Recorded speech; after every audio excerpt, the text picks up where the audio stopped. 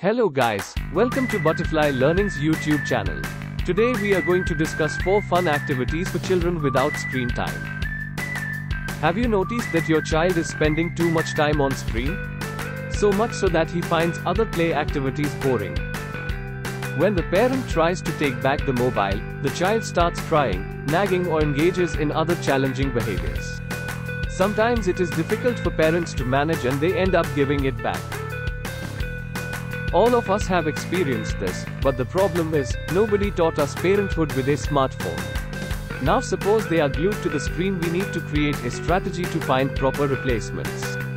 Here are 4 fun activities for children without screen time.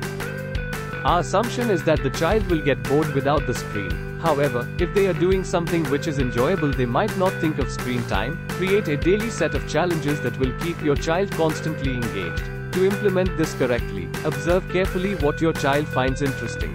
In olden times, there were no smartphones or tablets to entertain kids, still they had fun which their generation recalls to this day. So why not take the help of elderly people in your family?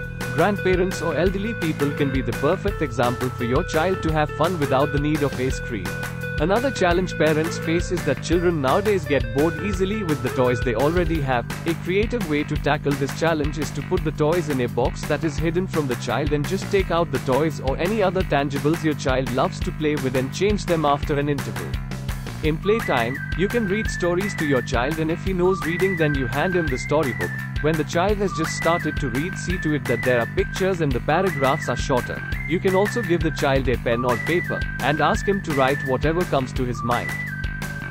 If the child is reading or writing during playtime, make sure it's not structural and do not issue instructions, because this is not studying time. As we know, playing is an unstructured activity, so let the child's creativity flow. Thank you guys for watching, and do not forget to subscribe to Butterfly Learning's YouTube channel.